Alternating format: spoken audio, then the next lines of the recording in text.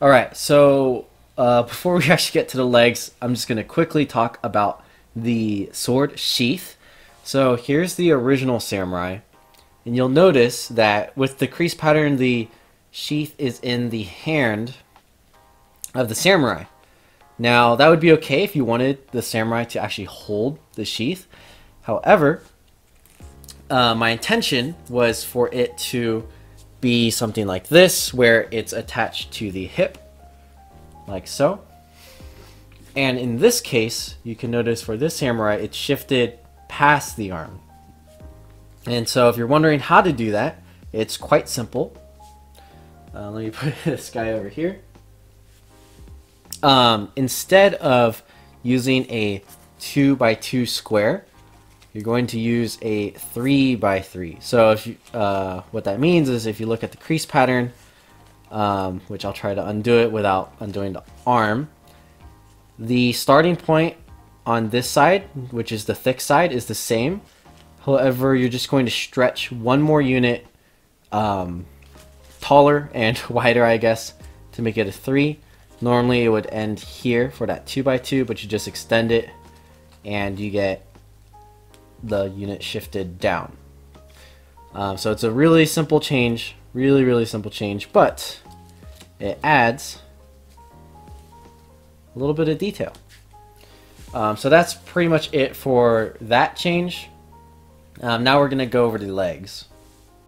Alright, so before we go to the legs, let's take a quick look at the original legs.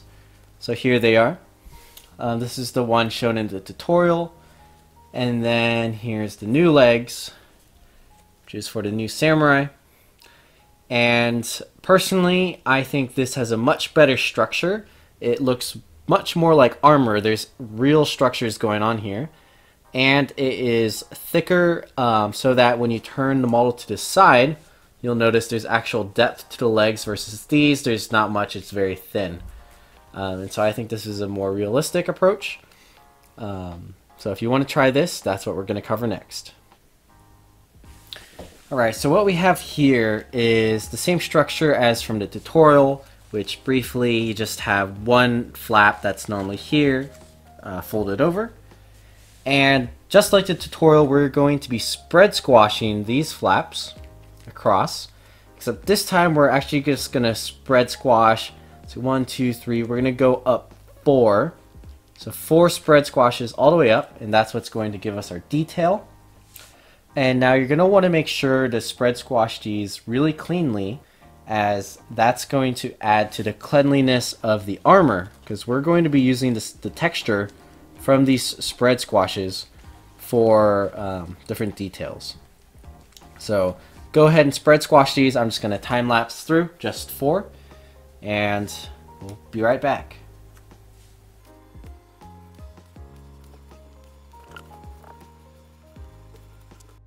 Alright, so you see we have on this leg the 4 spread squashes, and from doing so you'll notice I also had to just valley fold a little bit over here just to swivel it so that I can kind of lay flat. You don't want the side to stick out too much, as we want it to be more in for the shaping. But for now it can stick out a little bit like this. Now the detail's not just made by these spread squashes. The little trick here is when you spread squash, you leave this part sunken in.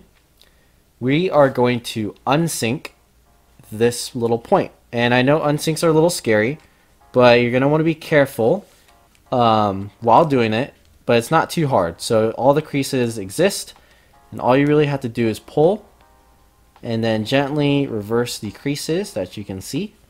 You're probably not going to be able to see it on screen, but on your model, they're just the existing creases. And then fold down like this.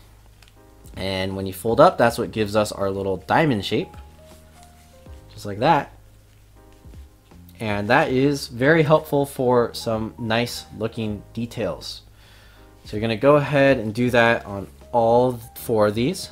And I'm going to show just one more. And again, it's not too difficult. Might depend a little bit on the paper you're using. I imagine single tissue, this might be a little bit difficult, but double tissue or the Unryu paper I'm using, it's not too bad. You just got to be careful. As you can see, my paper got a little bit stuck right here. So you're just going to be careful before you press anything down. And if it is stuck like this, you can always go underneath the paper, fix up the crease, and then you're good to go. So I'll show that really quickly here. This is like the worst case scenario you can get into one of those, but there you go. I fixed the crease, and now you can just push it down like that. And when you valley fold up, you get your diamond. So go ahead and do those for these as well. And do it on this side, the other leg, and we'll get back to the actual shaping. Alright, so we have completed the spread squash and unsinks on the other leg. Now we're going to get into some of the details to form, I guess, the knee pads, the knee joint / shin guards. And so I'm going to be referencing how many of these diamonds there are for the placement. So basically you can think of this first diamond, this is going to be our foot. The second diamond is going to be our shin guard. The third is going to be our knee. And the rest is our thigh. Now you don't want to make the legs too short, so just keep that in mind when you're shaping. First thing we're going to do is for the feet, we are actually going to valley fold the point of the very first diamond down. And this is so when we make the foot, it kind of covers the foot, kind of like, I don't know how a guard would. It's a kind of a small detail and you're not really going to see it. If you look at this, it's very much tucked inside. But that's just that. Next, we're going to leave this second diamond in place because this is going to be our shin guard. And the third one is going to be our knee pleat. And what you want to do here is you're going to do a really small pleat. And the references are, you can see a grid unit here and a grid unit right where this hinge is for the diamond. You're going to want to fold a little bit below the half, if not at the half, as a mountain. And then you're going to pleat very slightly back down just like that. So I'll show that a little bit closer. About halfway. And then the pleat just like that. Mountain Valley. Very simple. And what you can see is that now this top point of the diamond will form the top ridge of our shin guard. And this unit right here will be our knee pleat. However, we're not done. We're actually going to treat both sides as a pleat. So once we have that folded, we're going to flip it around. And you'll notice we have this whole flap kind of like this. And so we're going to want the same orientation for this knee pleat. And what that does, it evens out the layering just a bit. And it makes the shaping a little bit cleaner when we go to fit in the details. So it's very simple. It should kind of naturally just invert just like that. And it makes it a lot cleaner. And you'll see kind of what we do for the shaping in a bit and why that helps. So obviously everything we do on this leg, we're going to do on the other leg. The feet, it's pretty simple. But you can start off with a similar pleat. And this pleat is going to happen right about halfway or a little bit higher, right on that unit where the hinge is for the diamond, just like that. And I'm going to valley fold a little bit below. And these are kind of just pre-creases for me. So there's going to be a mountain here, a valley here. And using those two creases, I am going to make a round. I'm going to connect it with an arc. So if you look here, just imagine there's an arc. And what that's going to look like, something like this. Now this is very much not really a fold, this is definitely a a shaping step, and that is to get the foot angled, which is why it's three-dimensional. But from here, we can start to make our entire leg a little bit three-dimensional. So even if I just fold in half of the leg in front of the unit, you can see it's starting to bend.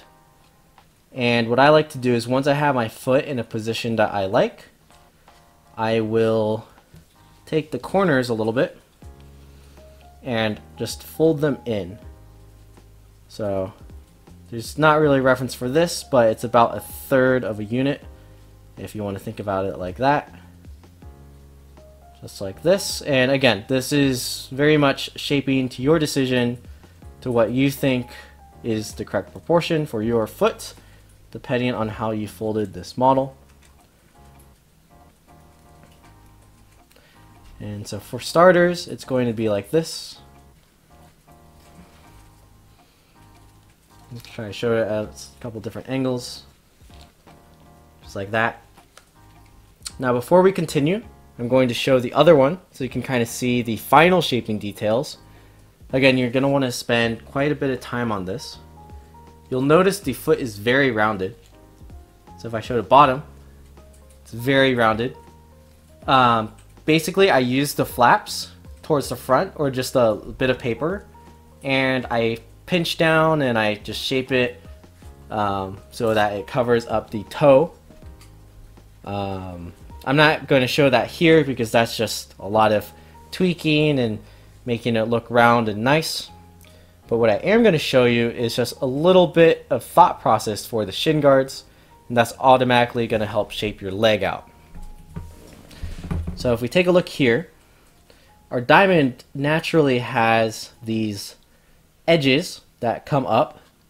We're going to use these as our base reference, and these flaps that are next to it, I'm just going to kind of fold behind, not with a hard crease, just with a soft crease.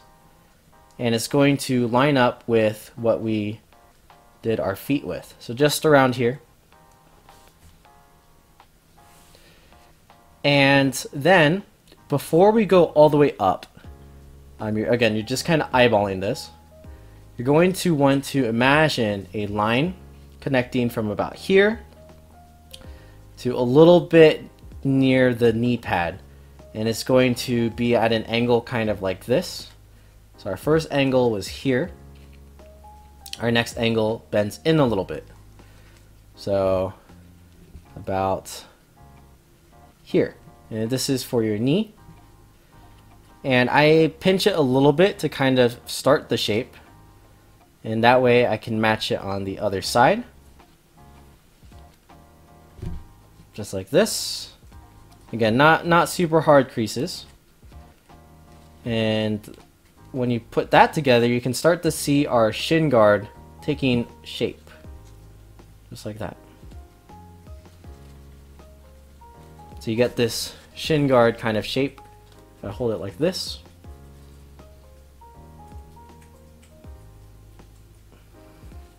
And you can adjust this as you please.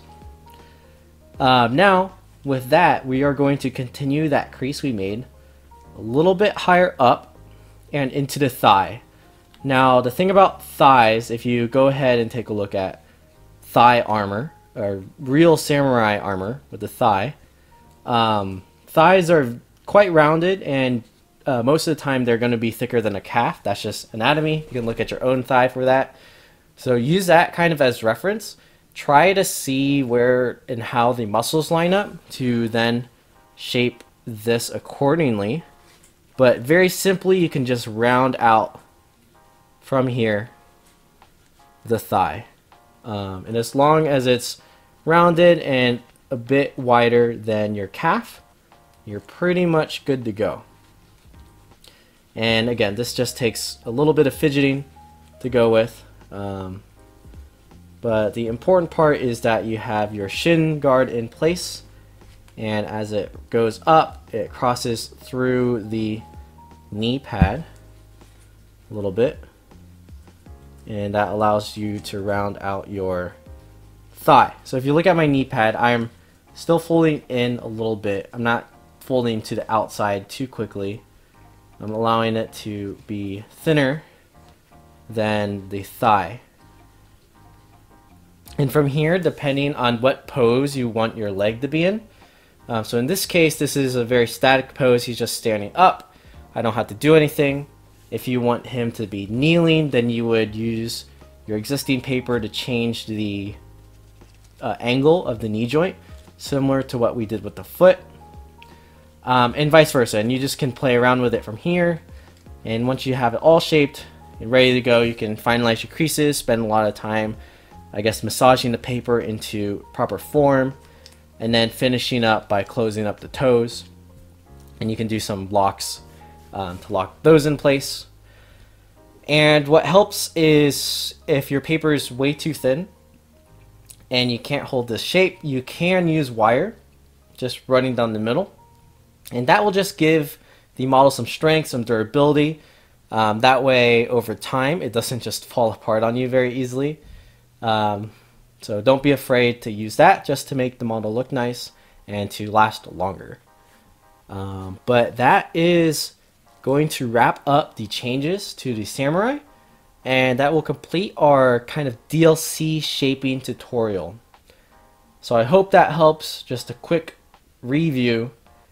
We did the legs, we did the sword sheath, and of course we did the mask and the helmet.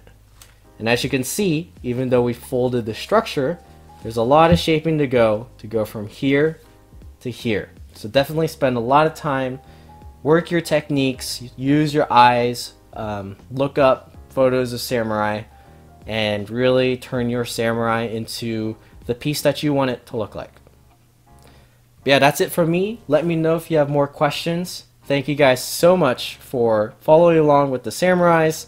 The samurais they're quite the journey, and I hope you enjoyed this tutorial and it gives you some insight on how to use shaping to make one model look nearly completely different than another just by shaping. But yeah, leave a like and subscribe if you haven't.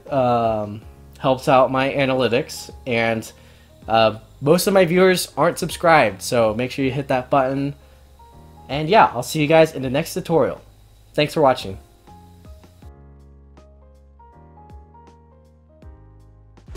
All this